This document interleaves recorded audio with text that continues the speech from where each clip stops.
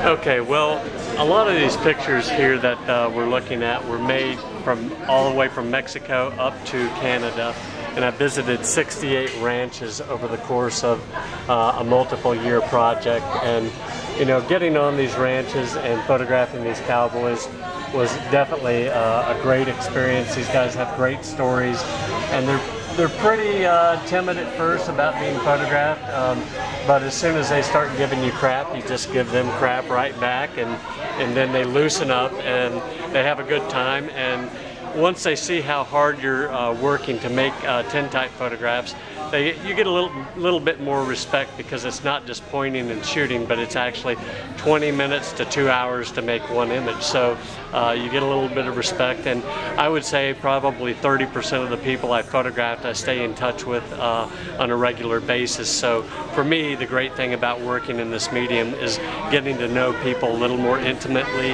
and staying connected, as opposed to just being an observer in their life.